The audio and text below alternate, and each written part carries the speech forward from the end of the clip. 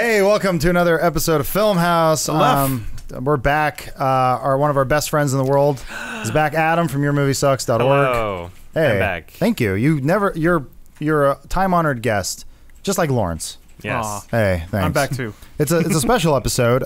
First of all, this episode is sponsored by Lisa Mattress. You can save $100 on your first mattress, but you'll hear more about that later.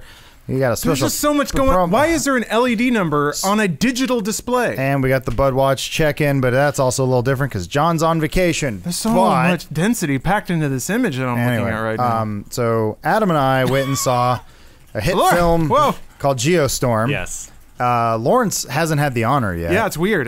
This is exactly my kind of movie. Oh, look at him. He's so dapper. Wait, he didn't button his top button, did he? Motherfucker. I hate when people do that. You'll get a plot rundown. Yeah. So let's talk about You can see him spit a little Geostorm. bit. His lips don't close a little bit. I think, just to give you a quick background on movies we enjoy, Lawrence will often throw parties that have films made by those of like Neil Breen or Tommy Wiseau or somehow worse. Classics, yeah. Yeah. The 1313 series on Netflix is a hot ticket item, too. Adam, what's your schlock history? Why do you like bad crap? Because it's my job. I don't know. I'm trying to remember the first like really bad movie that I watched and enjoyed. Birdemic would be up there in terms of having a history of just so bad that it's good movies. I actually wound up watching The Room pretty late in my life. I don't remember.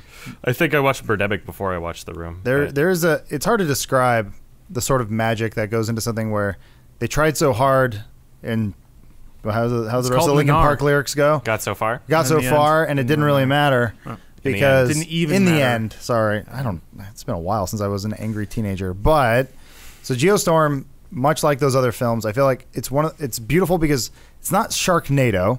It's not someone going out of their way to make a bad movie. It's bad because they tried, and I love that. So I don't know. That's the cornerstone of a good movie. It has to be sincere. Mm-hmm. It has to be sincere, and it has to beg a lot of questions, most of which are being, how did this get made? Mm-hmm. It's fun. It excites the theater of the mind, because you know that there were multiple meetings where multiple people talked about this movie, and none of them did somebody say, we should just not make this. It's in the same vein as like a Roland Emmerich film, Yes. like Day After Tomorrow, and there's a lot of things in this film that are so similar, but it just passes the threshold of ridiculous to the point where it's laughable. Like there's plenty of Roland Emmerich films that are just bad and boring. Like 2012 was pretty bad, but this is legitimately entertaining in ironic kind of ways. I was telling Bruce a little bit about it, and he was actually surprised it was not made by Roland Emmerich. For those who don't know, that's the guy who did Independence Day and Godzilla, and I think you just call it disaster porn. You're not really there for the plot. You just want to watch a bunch of stuff blow up, and they do very successfully in America. I hope not. Yeah, what's the Chinese take home on Geostorm? Pretty big, actually. Yeah. It made its money back. They love seeing shit blow up. It's like the American cinematic audience circa 1998 is what China is now. Well, so let's go ahead and let's break this film down to its core. So I'm gonna guess Roland Emmerich. There's like 3, maybe 4 human plot lines going on in the middle of this disaster. I'm guessing. Not bad. I'm guessing main character scientist is trying to save his daughter. Wow. She is a tough government agent who has cancer. I'm trying to think of the tweak. I'm not getting a lot. His daughter is okay. Well. Oh wait, is that his estranged wife? I don't think she ever shows up. She didn't. Don't worry about it. All right, never mind. Well, she's watching TV in one scene. She has no connection to anything? Well, she's trying to save the president. I would, if you don't mind, I would love to, as we go into it, I would love to do some like spoiler talk, if that's something we can do at all. I would be spoilers. I would be okay even spoiling. If we give like a warning and I say like skip the. I don't know. Go for it. Do your patented skip I to won't this do time that yet, code. but there's so much about this film that's just so funny. That title card, though. Other than that, I mean, like I'll do one on my channel when I have a video up for this anyway. Okay. So you can spoil it, man. I don't think anyone's gonna mind. Right now we're just discussing it. Well, I mean, there's so much that just doesn't make sense when you try to think about it all in context. Well, real quick, we got to give you. Though people are probably wondering, why is it even called Geostorm? What is a geostorm, Adam? A geostorm is when the Earth gets so many storms because the weather's so bad that the storms perpetuate each other, and it's like, oh no, now you're in a perma storm, like it's a geostorm. It's all over the earth. And so they gave us a nice little rundown intro with a little girl's voice. I think it was his daughter's voice at the beginning, talking about how we knew the weather was getting bad, but we had no idea it would become a geostorm. Like, so I guess a geostorm hit at one time, and so the world came together and built a thing called Dutch Boy, much like the fabled story of the boy who put his finger in the dam or something. I think I'm trying to remember all of this. It's called Dutch Boy. It's called Dutch Boy. I forgot the name. It's all a parable. And so, from my understanding, it's also very complicated. I don't think it's ever spelled out correctly, but I think the world is covered quite literally in a net. Like there's a net, and Dutch Boy, the ship, like just kind of moves around it, and anytime there's too much weather, they just kind of fire missiles at it. Is that correct? And so it's honestly the way that it was shown visually, it was pretty much just it shot a bunch of little mini missiles, and then the Earth was fine, and there was never any more bad weather from that point on. Right. It's it's all fixed thanks to this one scientist man who had the budget to shoot this rocket up into space and make this net without the permission of any government, and the government's got mad at him for doing it. Well, they bring him in. They do there's a weird point where the main character, I forget the character, but Gerard Butler is basically being accosted by government, and government saying, "No, scientist, you can't be here anymore." He's like, "I built it," and they said, "No, go away." And he then goes off about how they're all being paid off, and they all have mistresses, and man, they're so bad. Anti-government. That's always a great message. Except here's the kicker: his brother works for the government. No. And his brother is Jim Sturgis, and they both have different accents, despite being brothers. But they're both played by British men. Playing Americans that were born in Britain. Iowa? Is what they said. They go out of their way to explain that they were both born in the UK. That sounds like a good use of time. But they're American, to explain their horrific accents. And in the middle of this scene, as they're explaining it, it's due to a very borderline racist caricature of some British dude going, "Oh, right, just the last thing we needed, an American. Does he have I saw it on the telly." He literally says that. He literally says telly. Is he wearing a bow tie? Practically. Does he have buck teeth? I'm wondering if the British dude was played by an American. If they were just like, yeah, let's really mix things up. It was like someone had all the casting paperwork, and they were walking down the hallway, and they hit somebody and dropped everything. Probably still good. The Gerard Butler, he has a thick kind of Scottish accent, and anytime he always kind of talks out the side of his mouth. Yeah, he does that. So a lot of it's like he's like, "You're gonna get hit by your geostorm," and you're like, I heard some of it. Oh man, I don't know. And then what an unfortunate word for him to have to say a lot. And Jim Spurges has like he's like a New Yorker. It's sort of it's an Englishman trying to do a very hardcore New York accent. So the whole time he's like. Like, you're like, "Oh, brother," you're like, "I gotta stop the geostorm." You're like, what? Yeah. Why? Yeah. And they're brothers, but they're both from like Florida. Oh, they're brothers. Yeah. They're scientific brothers. Anyway. Sorry. Wow, brother against brother. It's got everything. Sorry. So we need to fast forward on the plot. There are three kinds of conflict. There's nature versus man versus man, and man versus self. And film versus audience. It's got everything. Patience versus time. Moving forward, I guess. I think we fast forward 3 years after they tell Gerard Butler, "You can't work on this anymore," and he goes, "Fine," and he quits. 3 years later, I did it. Well, I saved the world from Geostorm. Well, the U.S. right now controls Dutch Boy. Okay. And they're about to hand it over to like the UN, but something goes wrong. Terrorists. We're in the middle of the desert, and there's a snowstorm, and everyone dies. Mm. Dutch Boy is having problems. Oh no. Yeah. And so the conflict is brought out from them being like, "You're the only one who knows how to operate this. I don't know why we fired you. They didn't train. I literally don't understand why we will not let you have any connection to this project, but we need you back because apparently no one knows how to operate this thing. We've been doing it for 3 years. No one knows what's wrong." And then so he goes back up to the Dutch Boy to check on all the geostorms, and it is this kind of weird like cast of stereotypes up there. The flag on the arm. Yeah, it's like there's like the snooty Frenchman, the sort of like ecstatic like Latino man, and then like the no nonsense German woman. They have Chinese casting though. That gentleman pops up every now and then. Chinese. Oh well, Sorry. there was a dude in China. Yeah. Well, I mean, you saw an Independence Day resurgence. You need some kind of token Chinese cast member now. Yeah, it's to show like all these different spots in the world where the geostorm is making things really weird. So like they just think of like what's the climate like in a region of the planet. Let's do the opposite. And that'll be what the geostorm's doing. Like a dude's in a desert on a camel. He looks back and there's a gigantic tidal wave. It's just like, okay, all right. Well, you're gonna show all these different environments. Wow, it's hot where it's supposed to be cold. It's cold where it's supposed to be hot. Well, the Chinese scientist, he's a guy who I guess monitors geostorms for a living. Sure, that's like his job.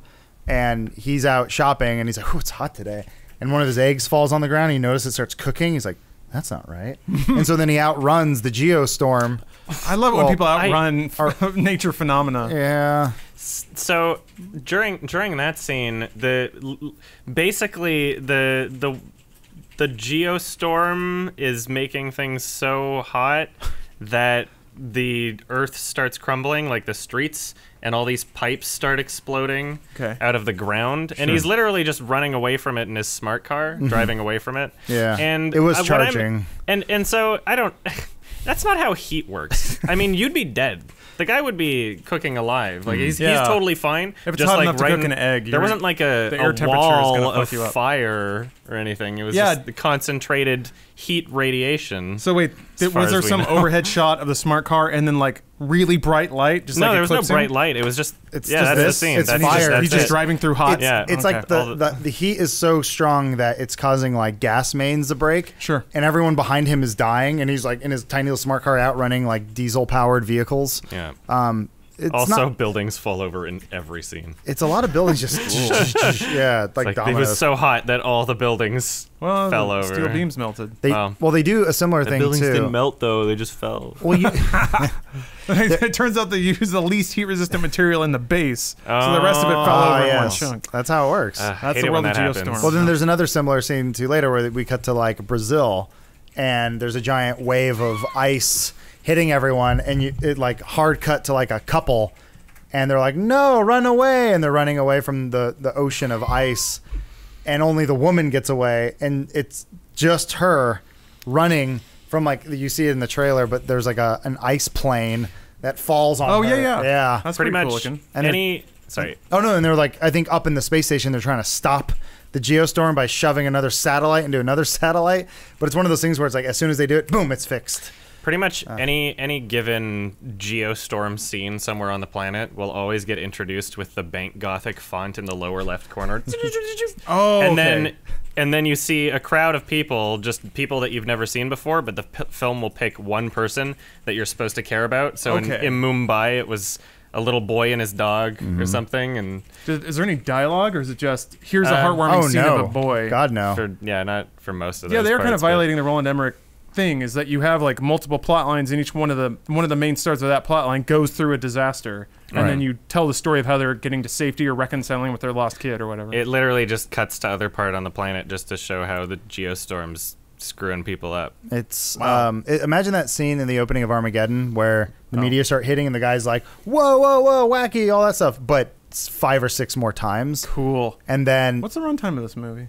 Hour and a half. It's an hour and a half. Okay. Yeah. There's not a whole lot of actual movie in it then. I would watch it again. Yeah. Well, before this, you went and saw, what was it, The Snowman? Yeah, that was boring. Yeah, that's like boring bad. This was boring. We were having a good time. Yeah. Like this is giggling material. Lots of giggling. He was charging his smart car. He was at that little EV station. Yeah. Mm-hmm. Oh yeah. And so he's saying something there though. Well, he's got connections with the government and brother thing. That's right. And so he like alerted them, and so everybody else apparently thought after the initial China geostorm Earth heating up thing, everybody just thought, oh, those were just really old pipes that bursted and destroyed the that's why all the buildings fell over, were all these pipes are underneath the asphalt. And so isn't that just like The Human Race though? Deep movie. And then, the guy in China was basically like, I don't think this was it. I was there. It's like, I don't understand how that got propagated in the first place. Like, I don't understand why anybody believed. Well, now it gets opened up to a government conspiracy.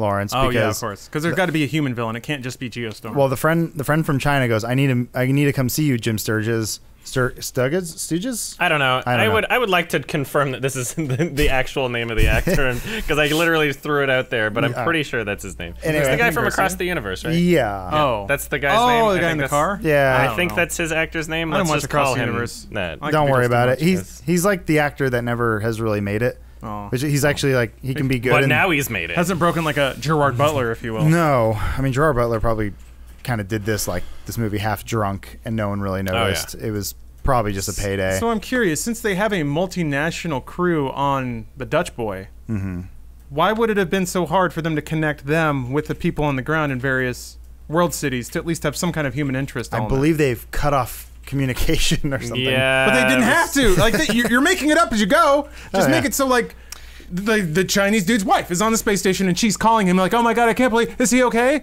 And then like the African boy has a mom up in the space station too. There was actually a spitballing ideas here. I don't know. A huge, like, gigantic, high-resolution monitor that Gerard Butler and Jim Sturgis were using to communicate with each other in real time.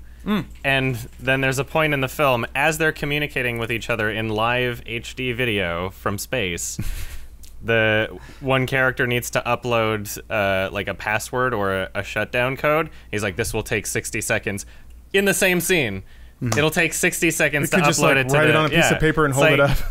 Meanwhile, it's encrypted, dog. Yeah. Meanwhile, this 8K image is coming in crystal clear and like the strangest aspect ratio ever. And they're like, yeah, the ones and the zeros it's gonna take a minute. And they're like, what? It was literally just to have an excuse so that the two brothers could have this like emotional conversation. Like, okay, we need to shoehorn this into the film. Otherwise, as soon as the code was uploaded, Gerard Butler would be like, okay, I got to do this thing now.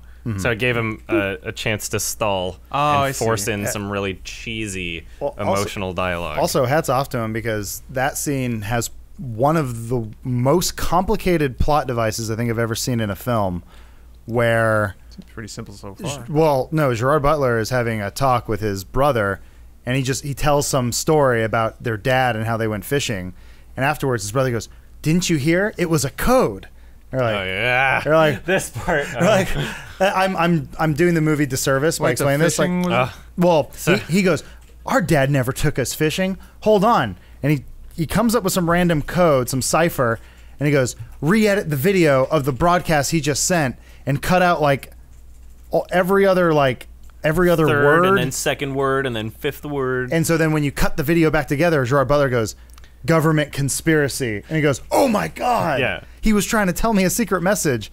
And I think we both looked at each other in the movie like, "What the fuck just happened?" Yeah, that was a highlight moment. That was definitely great. It was beyond words. On both the ISS and on Earth, there was there were several scenes of that. Oh, okay. But both locations had gigantic screen saying just the countdown timer to when the geostorm's happening, like 30 minutes till geostorm. So throughout the whole film, it was so crazy. So wait, geostorm. Okay, so these are not the geostorms. This is prelude to geostorm. Okay, so the entire. But you're against the clock to stop the real geostorm. They're trying to prevent the geostorm, but even so, the geostorm machine, the Dutch Boy has been malfunctioning, creating small storms that aren't technically geostorms. The geostorm is the perpetual global storm. But I gotta ask one question, because at the beginning of the film they said that they created Dutch Boy because the Earth was already in a geostorm. So Dutch Boy can stop a geostorm. Exactly. So what is this countdown for if you've already stopped it? Like, oh no, the Earth is going to be in a geostorm again. You can just press a button.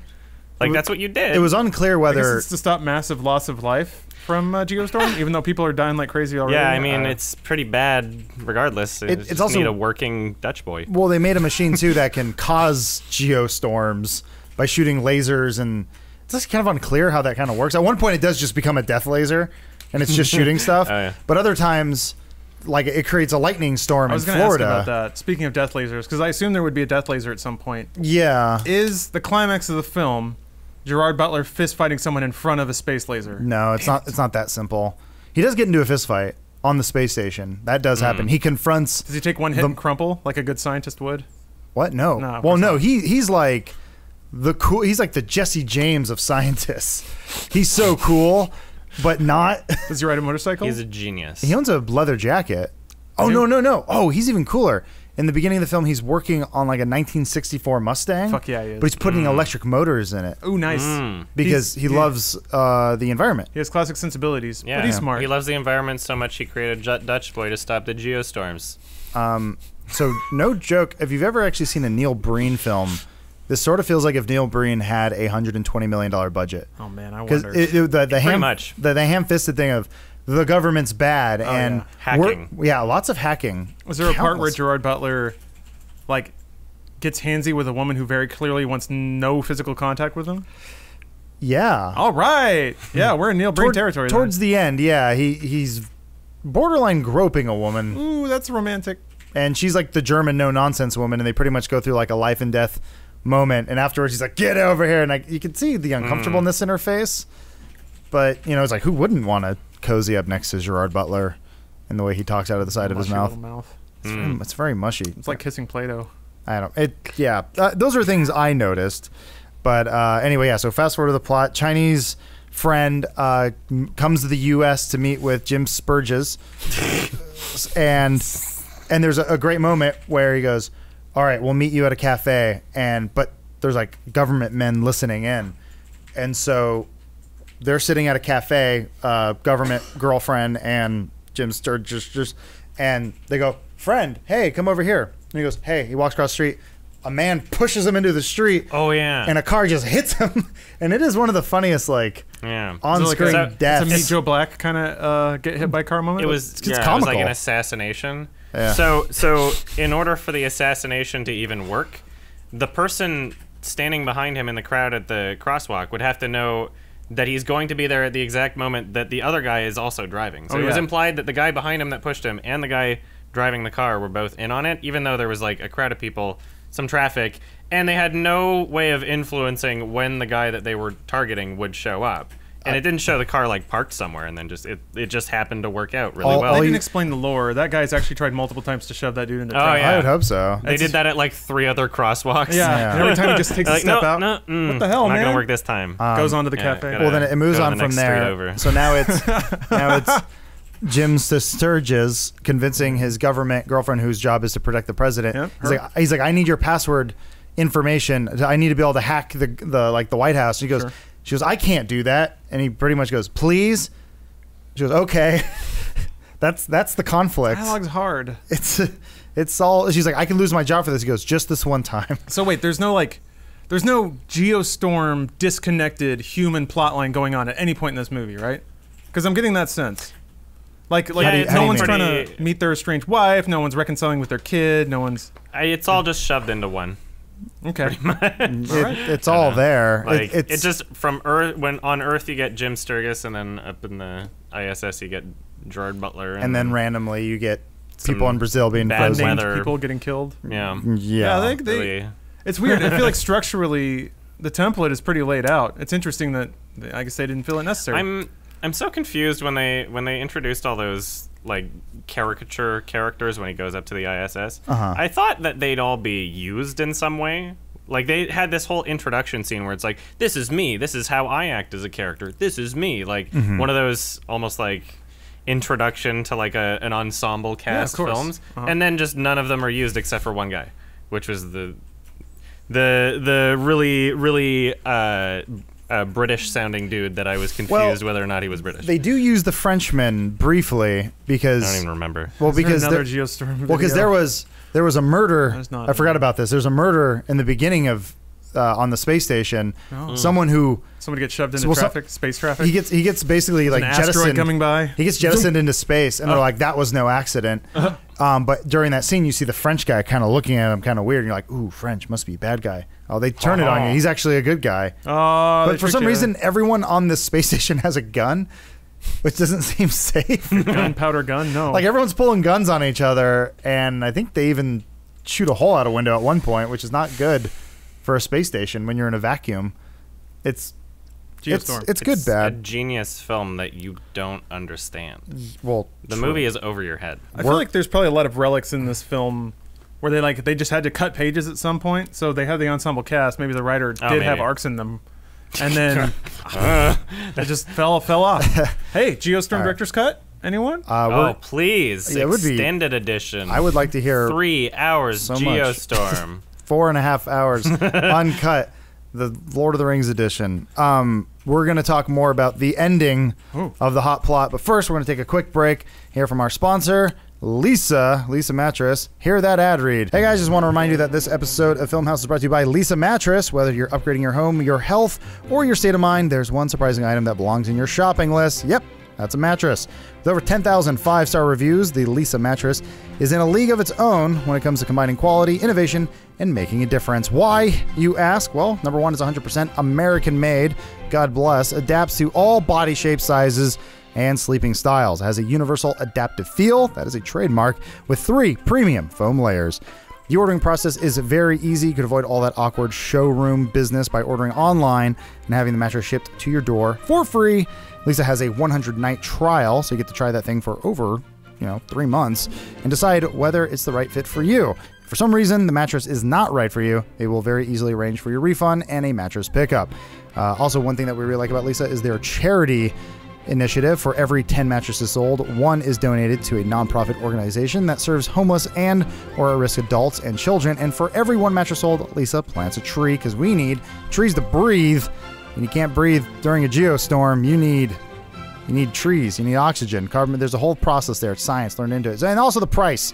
The price is fantastic. I have to remind you that luxury does not come cheap, but when it comes to a good night's sleep, luxury is something you deserve. Lisa mattresses compare with brands that cost thousands more, but because they can cut out the unnecessary extra costs, Lisa's prices start at around $525, and you can get an extra $100 off if you go to www.lisa.com/filmhouse. That's FILMHAUS and enter the promo code FILMHOUSE. You'll get an extra $100 off. That's my promise to you. So do yourself a favor and sleep better with Lisa. And we're back. Oh boy. I feel so rested. Did you guys have time to think about Geostorm? I had tons I'm still of time to confused why think there's about a fucking clock radio number on a giant LED display. Whatever, man. That might be my favorite. Maybe because I looked at it for so long. It's funny because the fact that countdown exists means that somebody programmed it, and they just had it handy this whole time. Well, A giant wall clock. the movie definitely There's pulls another Geostorm. We're There's gonna need a giant flashy clock with audible countdown timers. Well, that's my favorite thing. It's like the CSI sound library of anytime anyone types anything in the computer and goes, So it's like, beeping and booping. I would hate my computer if every time I typed in a URL, it'd go beep, beep, beep, beep, make all these weird noises. There's a program that What did that. what were those really things called that they had that were like those collapsible holograms? There was like Hollow Stick or something. Oh, yeah. Where at first we just saw a guy basically use it as a USB drive. It's like, what? So USB drives are obsolete? You need to have this big hologram thing. pull it And out. then throughout the film, they never use it for anything that I couldn't imagine a smartphone could do 3 years in the future or whatever. There's nothing about it that justified this flashy device. I think they were still using iPhones and stuff, too. It's literally he was on call with somebody saying, "Oh, use your holocell to give me a call here, blah blah blah." It's like, okay. Called it a hollow. I don't remember what it's. I don't know. And the name is escaping me. I think you're right. Anyway, so we got to fast forward to the hardcore plot. It is now revealed that the American government, is involved with the malfunctioning Dutch boy, and all these horrific things happening around the world are because of the American government. And it goes all the way up to the president, Lawrence. Well, sure, but what is the substantiation of this? Like, America is trying to... They want to control the weather machine so they control the Earth? That gets the complicated. motives are Just a little foggy. Yeah, because I'm like, what would any state government possibly gain by enacting a nature-sponsored genocide? There's a character, and I won't say who, but there's a character Thank you for who you preserving the learn. mystery. What? There's a character who you learn is in on it, and when asked why they would help create a geostorm, their answer is like, well, You would just still have the good parts of the Earth left. It would just kill half of the planet, as though they don't comprehend that destroying the world's ecosystem. I think kind of destroys the it's I- not just this one spot's going to be bad forever. Oh, everything else, I'll just keep my neighborhood safe. Like what? I think the line was, what if we could set the clock back to 1945 when things were good? Like, what? Oh, they're like Make America Great Again overtones Kind here? of. It's horrifically unclear. It does seem like foggy. It does seem like there was a writer that thought they were being like really subversive. What if the American government just hated all other people and they used technology to kill them all? Well, it's like the political climate now. Except at some point somebody got really uncomfortable and like, you got to back that way off. So they had to muddy up the line a bunch to just try and get their point across, but then they didn't. And then the director on set was probably like, it doesn't matter, say whatever you want. And then, I don't know. I love imagining the dissonance between the mental architect of Geostorm, the person who created it all in their mind, and what we have now.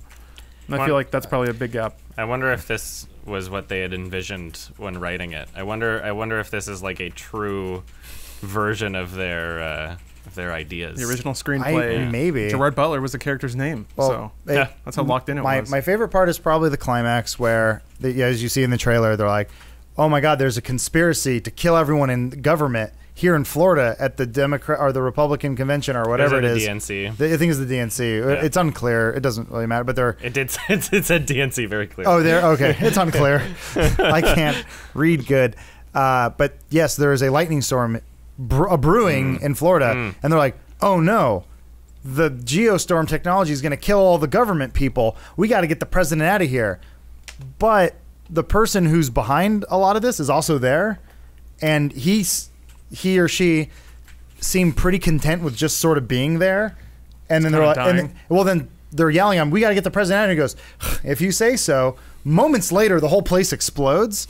They're like, the bad guy would have just stayed if the good guys didn't get him out. He seemed like he did not have any intention to leave, independently of things that happened out of his control. And I guess also in this film, lightning blows things up a lot, especially concrete.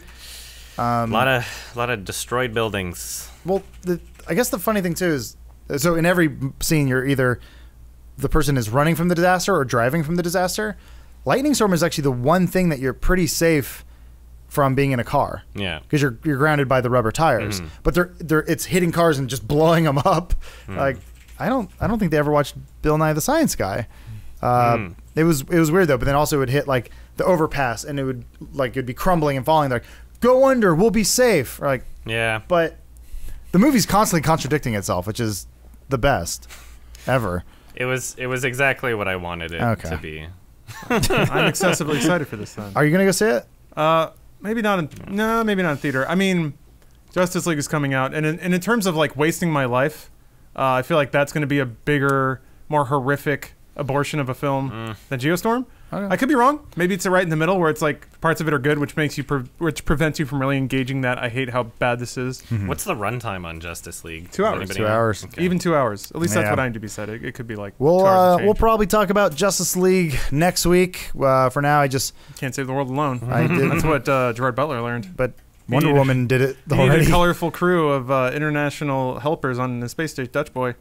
I wish. Oh, man, a Geostorm Justice League crossover would be probably the greatest film ever. I just wanted an excuse to bring our friend Adam back, so thank you for coming. Thank you. Thank you so much. Where can the fine folks check out your wonderful content? This episode sponsored by Geostorm. It's not. It is for me. Yeah. I didn't tell you. So you plan on doing a Geostorm video on your channel? Yeah, I'll have like a quickie review out in few days. If you haven't seen Adam's channel, it is a delight. Yourmoviesucks.org. It's one of the finer. I wouldn't call it a video essay channel, but you do some essays. It's a variety. It's a variety. I can't stick to one thing. I like that you don't take yourself too seriously. Thank you. I appreciate that. So thanks for coming back. We're going to do a real quick check-in with the BudWatch boys, who are currently on vacation. We'll roll to that. And with that, play it. Thanks, Adam. Hey guys, John Smith here. Just to give you a quick update, I'm on vacation, as you can tell. As you can smell. Smell that sweet vacation smell. Quick update, haven't gotten around to watch Air Buddies. We will be dissecting that next week. But I did just want to do a quick update on the ABCU, the Airbud Cinematic Universe. Turns out there is a company called Airbud Entertainment. They've been putting stuff out for a couple years. A few of the movies are on Netflix. Pup Star. Have you heard of Pup? Sorry, I got interrupted by that noise in the background there. Anyways, you should check it out. Pup Star. It's on Netflix. Follow the journey of a dog that just wants to sing. Alright, well... Oh, what's that? Yeah, sure, ladies. Anyways, I gotta get going. But we will be back with the Funhaus Presents BudHaus Best Buds Watch BudHaus next week. And we'll be starting a whole new series, the Air Buddies series, which actually takes place in an alternate timeline. So, All right, thank you again once again, everyone, for watching and listening. Share with a friend. Thank you, Lisa Mattress, for sponsoring this episode. Thank you, Lawrence, and thank you, Ann, for coming by. Thank you. Bye. Right, we'll Go see you buy guys. some Geostorm insurance today. It's coming. It's coming. It's only careful. Brave You were yourself. warned. Be wary of the Geostorm. They tried to warn us. They did try. So This is from the article. Disney has also taken steps to unburden Anaheim since 1992.